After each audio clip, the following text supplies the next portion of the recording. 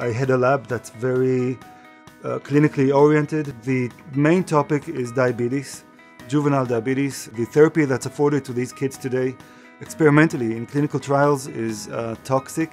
The risk increases for other diseases. One of the most interesting things we found was that the body produces an anti-inflammatory molecule every time that we're sick, and we use it to prove that if you remove inflammation from the immune response, the entire complex, the entire tree of responses collapses, and the T cells, instead of attacking, actually start to protect the islets.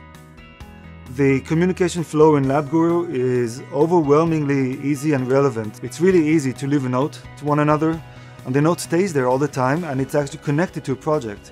That person can reply my concerns in the same context that I sent it, so it prevents this overcrowding of information.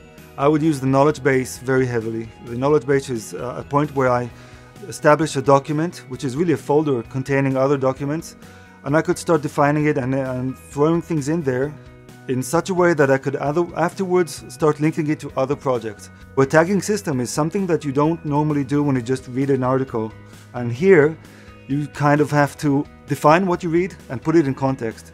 And now it sits in Labguru and it has all these connections to other ideas.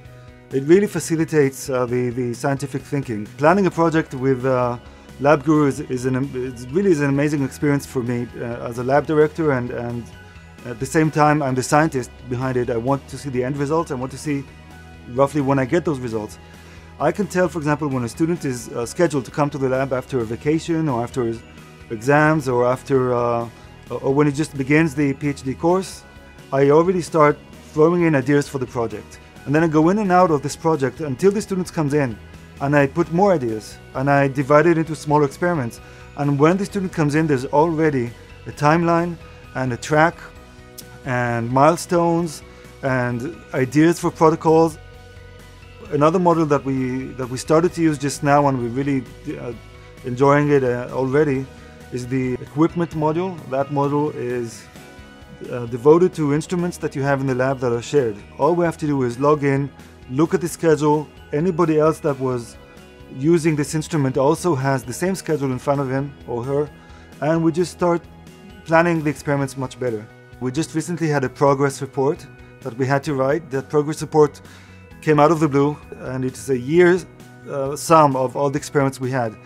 And just before I went into a typical crisis, I just went into Labguru and I tapped into the 3 or 4 major projects, and I took out all the condensed project reports that Labguru automatically completes. It just assembles them as you go on, and I used that as my progress report for the grant, and it took me a few hours. The accessibility of Labguru from anywhere, not being a software but being a web interface with a login and a password, that's a huge advantage. As a director that travels all the time and finds himself in other cities with no access, I just find a way to go to any computer and I know what's going on. The advantages are huge. The money that you save, the time that you save, time is money, the efficiency of the experiments, the publications you could get faster, your control of the experiments, all of that is worth money. And you really don't pay much to get all that. If we ask for something extra, if we said we have a small idea for Labguru, I think 70–80% of the time we actually saw it after a few weeks, embedded into the software. So they're very flexible and very attentive to the customers, and it really feels like they want us to have the best experience.